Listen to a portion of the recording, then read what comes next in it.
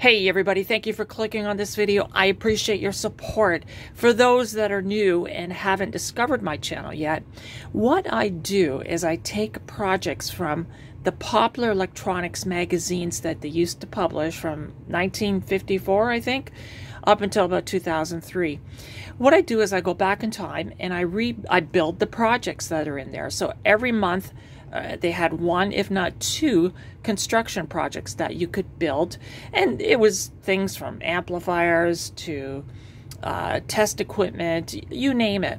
And in fact, this project that I'm building now comes from the March 1981 magazine, and it's a reactance meter. So it'll actually measure inductance and capacitance. Now, I realize I have an LCR meter here, but hey, it's going to be a lot of fun, I think, building these things. So that's what I do, is I try for every week to pick a project out of the magazine, build it, and then show you all, and then move on to the next one. So this is what we're going to do this time. It's the reactance meter, like I mentioned. It's quite an involved one. So there's the PC board, and I know a lot of you probably think I'm going to get this one screwed up, but I'm not. I use the toner transfer method, and this one here, this isn't the actual copy, but I'm going to print it out on a different piece of paper, which I can do the toner transfer with, is the correct version. So I'll have the soldering on this side, and I'll have the components on the other side. So yeah, like I said, it's a reactance measuring set. It's going to measure from 1 microhenry to 1 henry, and then 1 picofarad to 1 microfarad. So the range is limited, I get it, but we're just having fun, right? And it uses a multimeter too to actually give us the display, or the inductance, or the capacitance. So I've got the components, at least most of them. I did get an order from DigiKey, so some of the other parts are in there, and I've got a PC board. And yeah, I think I have most of the things. So let's get building this project, and I'll bring you back in when I get the traces from the magazine onto my PC board, and we'll etch it at that point. All right, I'll bring you back in soon. Okay, so I've got the toner transfer process completed. Now, when I was putting it through the laminator, the center part didn't seem like it was, I guess, adhering to the actual board. And now you got to remember, I'm looking at the paper plus the board going through. I'm not too sure, but what I did is I got an iron out, and then I ironed the center portion more. Now this is a big board. It's about 190 millimeter by 165, so it's fairly big. And this blank spot here, I just realized, I'm pretty sure that's where the transformer will go, because this section here is for the diodes, the rectifier, etc. Now there is one trace that didn't take, and you can kind of see that there, but not a problem. I can fix that. And the reason was because I think from using the iron, it seemed like everything was good, you know, with the paper still attached to the board. But then when I put it in the cold water to take the paper off, I noticed there were some spots that were really, really hard. And I think that was one of them. So I had to take the paper off very gently. And I have a funny feeling it's because of the iron. So I probably won't use that anymore. I'll just stick with the laminator. It should do just fine. So anyway, this board will go into the etchant next, and then I'll bring it back in and we'll see how it looks. And I'm pretty sure I got it right this time. In fact, I know I got it right. So these two chips here are my reference. So when I etch the board and I flip it over to the other side, these will be on the other side. And that's exactly where I want them for component placement. Anyway, I'll bring you back in. Okay, good news. The etching went well. And yeah, as you can see, the board looks pretty good. Now, again, I got that one trace there. I could fix that. Not a problem. When I get to that point, or that component, I'll fix it at that point. So yeah, it turned out pretty good. I buzzed out all of the traces, and they're all good. And yeah, so thanks to the people that helped me out on a video earlier, a couple of weeks ago, where I asked for some help in terms of getting better quality from the magazine. So I found originally I would just take this PC board from the magazine as gospel, and then I would just transfer it through toner transfer and the laminator to the board. Well, I found out the board traces were a little bit airy because it's not perfectly black. And especially for this one, as you can see, the traces are actually white as opposed to being black. So that's a big problem. But with the help of people, they helped me out and suggested I use a program called GIMP, G-I-M-P. It's a photo editing program, and it's great. And I remember using that about 10 years ago. It's freeware, and it works really good. And not only that, with GIMP, what you can do is you can invert the image. So you can see this is the original from the magazine, and this is the final copy. But you can see the actual traces are now black as opposed to being white. So with a couple clicks, you can just invert the colors, and you can increase the contrast. So you can see this is really dark, so you can increase the contrast between the white and the black, which helps out a lot. And you can actually invert the image so that the traces or the components would be on the right side that you want when you actually etch the board. So thanks to them, I really learned a lot, and still learning. But as for this board, it's good. So the next step is we're going to drill it out. So I'll drill it out, and then I'll start putting components on it.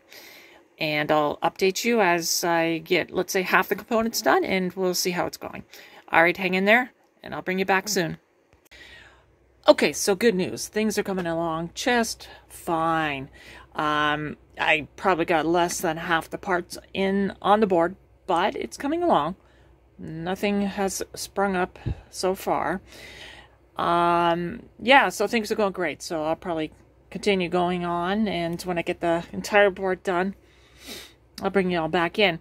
Now, I was thinking about cases, and this one's kind of like a sloped from what I could see in this picture, at least anyway. Yeah, it's sloped. So I was thinking about buying a sloped case from Hammond. So that's usually where I get my project boxes from. Now, I had a lot of boxes before I started this Popular Electronics series, and, you know, I probably bought them years ago, and they were reasonable. But lately, I've been going on DigiKey for one to see the prices, and they're ridiculous. So they have a sloped box from DigiKey. It is metal, granted, but it's $72, and I don't think I want to spend that much money.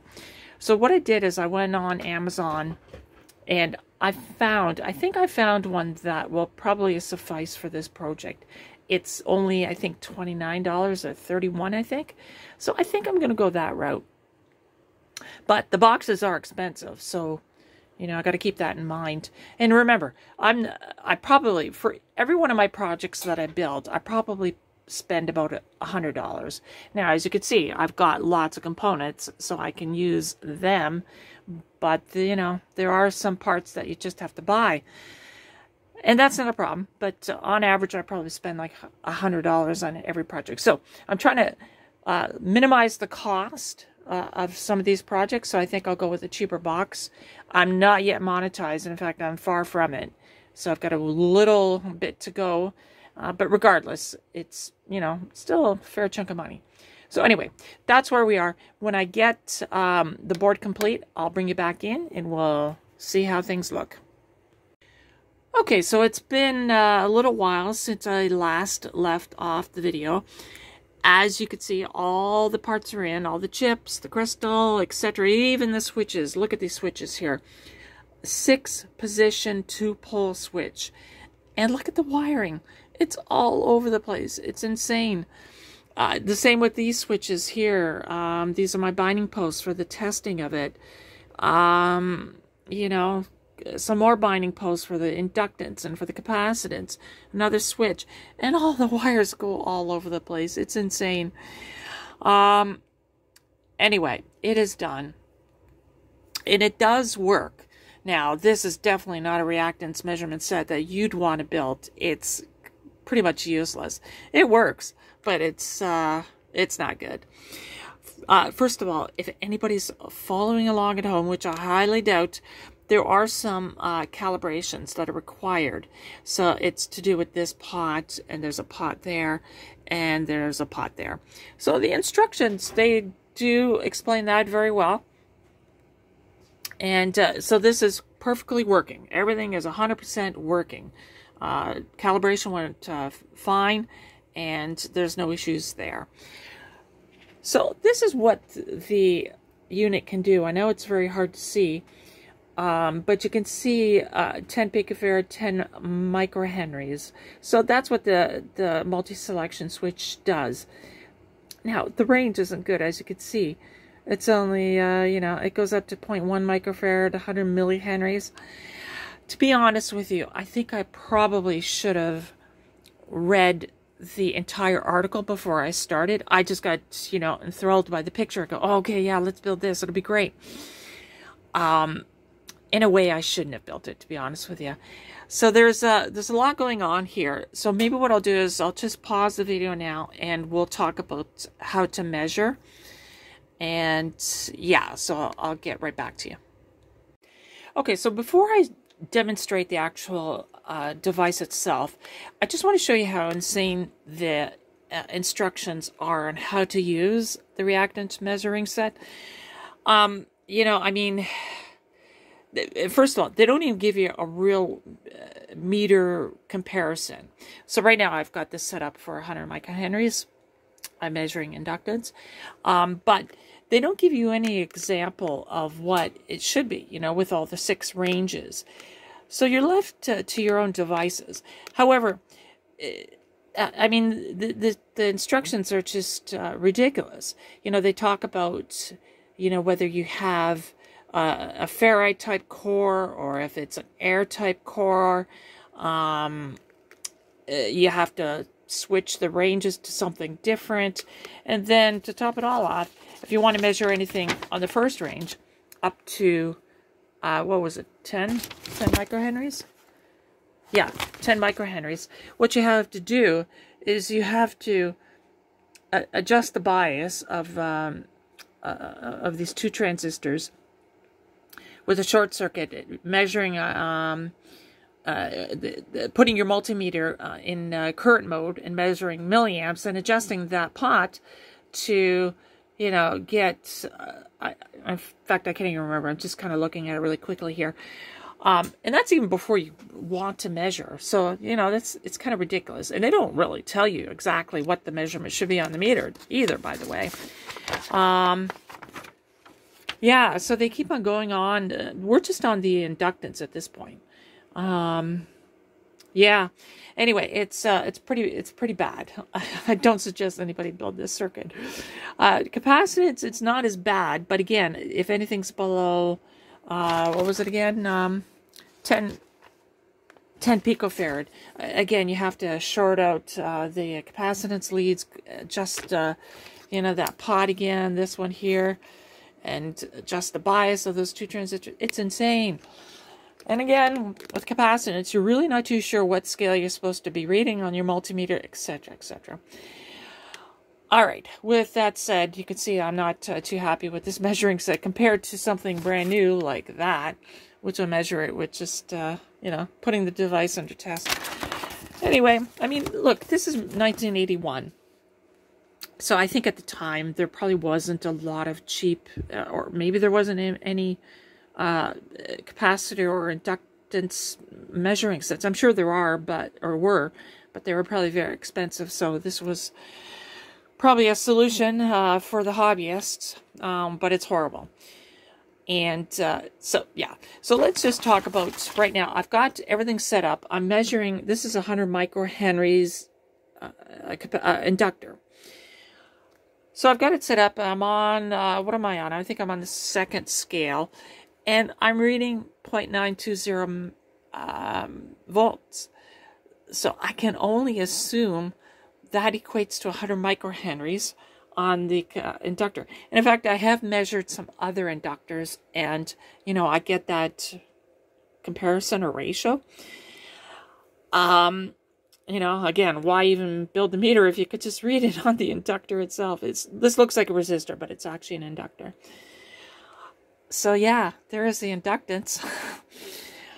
Anyway, let me set it up for capacitance. Okay, so I'll just pause the video and I'll be right back.